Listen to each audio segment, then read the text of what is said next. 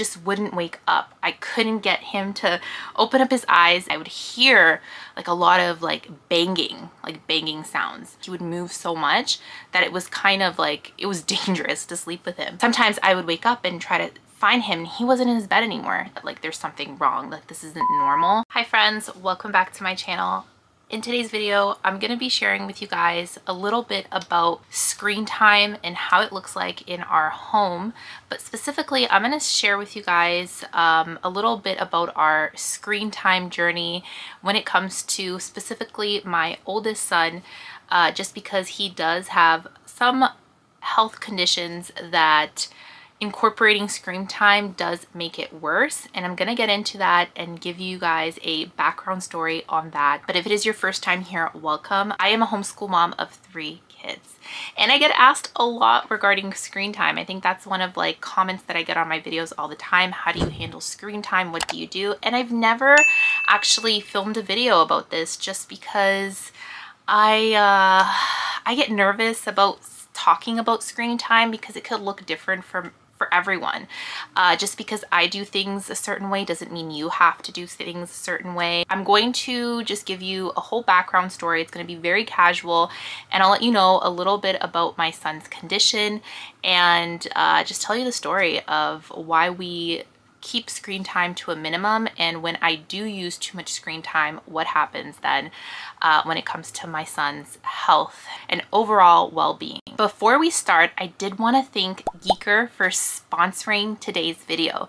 If you haven't heard of Giiker yet, guys, I am so excited to share a little bit about them. The Giiker Super Slide is a unique and innovative brain teaser puzzle toy that combines the challenge of a Rubik's Cube with the excitement of sliding puzzles. Whether you're a beginner or an experienced solver, it offers 500 plus levels.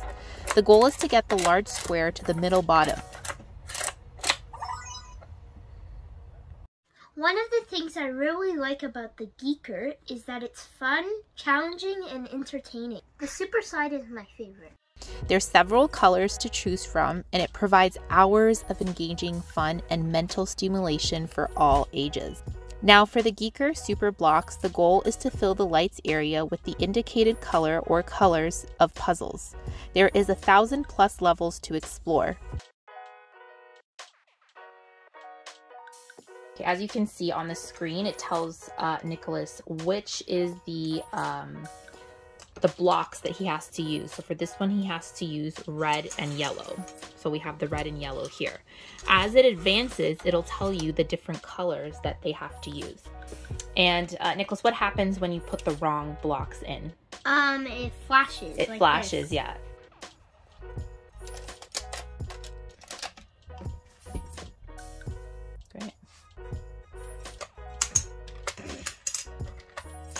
And he's on to the next level. The wonderful thing is that it comes with this little carrying case, so you can put it all away after you're finished with it. For both devices, it helps build critical skills, helps with stress and anxiety, improves short-term memory, and is perfect for road trips and travel. It keeps everyone entertained for hours, and trust me, it's not only for kids. The adults have a lot of fun too.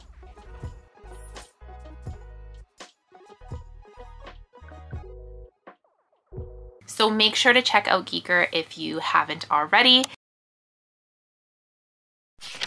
When Nicholas was born, within 2 to 3 weeks, I noticed that Nicholas would not wake up at night.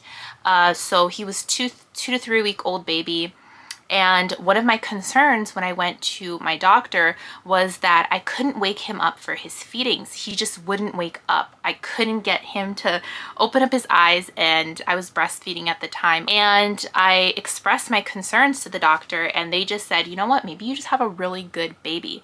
And I was concerned because in the beginning, when you do have a newborn, they do say to feed the baby every 3 to 4 hours. So I was trying to do that, and I did not have any luck. And she just said, you know what, you just probably have a really good baby. I did have concerns of him rolling around in his sleep at 2 to 3 weeks. We put him in a crib, but he would move all around the crib. And I just thought that was so strange for a 2 to 3 week old, because when he was awake, he would not, you know, roll or anything like that. It was only when he was asleep. And sometimes he would get stuck. You know how the crib, like you don't put anything around the crib because they say that because of SIDS and whatnot. So I would leave it bare, but sometimes his foot would get stuck in his hand, and it was just, yeah, I was just like, wow, he moves a lot. But I just thought, you know what? The doctor said there's nothing to worry about. I'm not going to worry about it. When he got a little bit older, around the 3 to 4 year old mark, we put him into a toddler bed. We bought a car bed for him because he was a big boy now, and we got him into a bed, like a normal sized bed, and he was so excited about it. One of the things that I did notice about him is that he slept really, really well, like 12 hours. Like I'd never had any issues of him actually waking up. And we used to joke that it's like almost like he's dead in his sleep. And I didn't think too much of it. The only time I started getting more concerned is when Nicholas started going to preschool, and it started getting worse. In preschool, in kindergarten, they do like a lot of like watching stuff nowadays, like electronic. Even some of his work that he took home was on screens, and I never used to think anything wrong with screens. I just thought, like, if it's educational, why not? So I never really used to control screens too much. As long as it was something educational that he was watching on TV, I was okay with it. But he used to go to preschool, kindergarten, like it's not like we were on TV all the time, but I mean, I wouldn't monitor it per se. I wanted to mention that because I think that's really important. So I started noticing that Nicholas started moving a lot at night, and I would hear like a lot of like banging sounds. And we used to joke around because sometimes he would sleep in the same bed as us, and he would kind of hurt us. Like he would move so much that it was kind of like, it was dangerous to sleep with him. And I thought that was kind of weird, but people say that all kids move a lot, right? So I just didn't think anything. I didn't have any other, you know, child to compare it to. So I just thought maybe that's something normal. But when he started sleeping in his own bed, I noticed that he was banging so much that he would wake up and he would feel sore, and he would feel kind of bruised. There was like bruises on him. Sometimes I would wake up and try to find him, and he wasn't in his bed anymore. I would find him in the closet. I would find him underneath the bed, and I was like, where is my son? Like, where is he? And then he would be underneath the bed because he would move and he would roll off. And mind you, there are like railings on the bed. We've always had railings on the bed, and he could get through it because he gets up. Like, it's the weirdest thing because I've seen him before and he just gets up. Once I started finding him underneath the bed and, you know, in the closet, and we were hearing so much noise with him like sleeping, like the banging on the walls and whatnot. I just thought that like there's something wrong, like this isn't normal. So I ended up going to the doctor. We got referred to a pediatrician, and then from a pediatrician we went to a sleep specialist because I explained to them everything that was going on because it only happened during his sleep. And the first thing that he would ask is, he obviously did his assessment and whatnot, and he told me that he had a couple of conditions that he could have think of, and I'll put the conditions here. One of them was, which would make sense because whenever I'm just grabbing the condition here so I can read it to you guys, which would make sense because he was like a violent sleeper. We call him like a violent sleeper because we would get hurt every time that we would sleep with him. It's called rapid eye movement sleep behavior disorder, which you physically act out vivid, often unpleasant dreams with vocal sounds and sudden, often violent arm and leg movements during REM sleep. And due to this, it could be very dangerous to sleep with someone that has that condition. Also long sleep disorder. Anyways, a bunch of different, you know, disorders the doctor did mention that he might have. But the first thing that he mentioned to me is cut out the screens. Like, if you can cut out the screens, you might see a big improvement. And if you don't, then we can reassess. And obviously he doesn't want to give him any medication or anything like that. So let's take a look and see if we cut off the screens, will it work? And I was like, okay, yeah, like, let me try it out. Long and behold, I cut off the screens, and guess what happened? Nicholas was not moving as much at night. Sometimes he wouldn't move at all. He still like would sleep, like be a heavy sleeper, but I wouldn't find him underneath the bed. I wouldn't find him in the closet. So me being able to, we did like a detox, basically no screens. And I mean like no educational screens, no nothing. It's something with the screens, right? Because if you actually research it, even when you read on your like phone, you can see that it strains your eyes.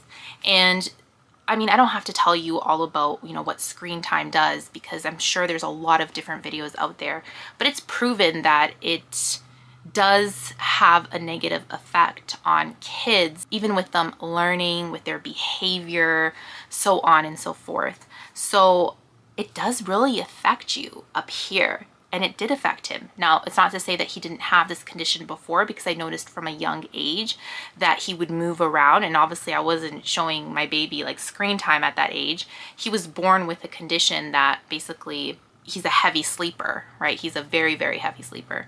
And he has different conditions that the doctor, you know, said that are potentially he has, right? Potentially has a bunch of different conditions. Here's the thing though,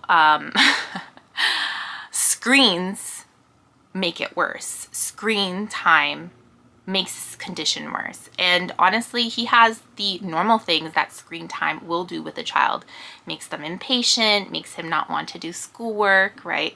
Do homeschool, makes him more irritable, all those kind of stuff. So I noticed that if we do a lot of screen times in our home, that does happen, but it also affects his sleep condition. So I'm telling you this not because I'm telling you your kid has like a sleep condition. Screens, all this kind of stuff can have a negative effect in our kids. And I know that it's something that we try to take advantage of for us to get things done and whatnot. And trust me, I do that too with all my kids, but it just makes me think like I have to be more mindful when it comes to my kids and their screen time. Now, do we still do screen time in our home? Definitely. I take advantage of a lot of different things, but I do try to time our screen time between 30 minutes to an hour. That's when I found this sweet spot. But if I feel like we go over that, when I say 30 minutes to an hour, I say 30 minutes to an hour a day. I feel like when we go over that, there is some issues, and sometimes I'll even do like a detox week where we will not have any screen times. I've done that before and I've seen so many benefits of it. It was hard at first because the kids were like, oh, we're bored. And they're used to kind of like, you know, watching, you know, it's not something like really bad. Like they like Wildcats, and we like watching like Portuguese songs and that kind of stuff. Like it's not nothing bad. He likes playing on his Osmo player, and that's all amazing. Like there's a lot of benefits to it, but I do have to be mindful with our screen time. And I say that for my youngest ones too, right? There's a lot of studies out there, you know, that show how screen times can have a negative impact on our kids, and it has a negative impact on us too. Like when I feel like when I'm on the screens, like I feel like I can become more impatient, more irritable, and it's kind of like because my job revolves around me posting videos, researching, and emails and that kind of stuff. Like I have to do that kind of stuff. But I've actually put like a timer on my Instagram to tell me like once I reach an hour on Instagram a day, it'll tell me, you know, you have to get out of Instagram, or you have to get out of this app or whatnot. And sometimes I'm working on there because I'm working on a reel and I'm super slow when it comes to like technology. But I try to keep myself, you know, be mindful of screen time as well for myself, because it will make me irritable and maybe affect even our homeschool and my attitude. So I really sometimes have to check myself. And I've spoken about this in my previous videos, how I want to be more mindful of that as well. So I think it's good for us to be more mindful, for us to be more mindful of our kids and what they're watching. And just that screen, you know, that screen, it does make a difference. I'm a little bit nervous because some of the things that Nicholas has for his next coming year does involve screen time. So I'm going to see how that works out. Even his math has, I think, video lessons, but I don't think they're too long. But I do try to be mindful of that because it does affect him. I'm not perfect by no means. I fail daily, and I've had times where I've allowed him too much screen time, and I just definitely see the negative effects of it. Just a perfect example, we were in a move. He has been going on screens more lately just because we've been so busy with our move and whatnot. So I did notice that he was moving a lot more at night, and the sudden movements were hurting him. I remember he was waking up and he's like, my legs are so sore, and I heard him moving around and whatnot. So it does affect him very much when he does have, you know, too much screen time. So I try to be more mindful. I tell you, like, I struggle with it sometimes as well, but I've seen the benefits of reducing it. So that's why I wanted to make this video. There is just so many different fun things that kids can do. And I feel like back in the day, I feel like there was not so much to do with screens, you know? And it's kind of hard sometimes too, because some of us live in a country that is very, very cold for most of, you know, the months. Obviously we take more advantage of the summer and we can go outside, but in the winter you can do that too. But it gets hard when it's minus 30 degrees, minus 40. It gets hard, especially if you're in a season of life when you have very young littles. They're not going to stay outside as much. It's hard sometimes, even for us to get out when it's that cold. So I know that it's tough. You know, we take advantage of that screen time, but there's just so much stuff that we can do, and we just have to be creative. That's why I wanted to mention giiker. I think it's an awesome device activity for your child that doesn't involve the screen and helps your child with many different things such as critical thinking. Developmentally, it helps your child as well. So I really wanted to mention them. I will have a coupon code down below that you can take a look at and see if that would be a good fit for you and your kids. This is a great gift idea for birthdays, holidays, or just because kind of gifts when it comes like to back to school or end of school year. There's so many ways that you can gift this to a child, and I'm telling you right now, it has been a hit in our home. So thank you so much, giiker, for sending that over to us. We love it so much, and make sure to check them out down below. Guys, thank you so much for watching, and again, if you haven't subscribed yet, make sure to subscribe to the channel, and I will see you in the next video. Bye guys. Today and not tomorrow.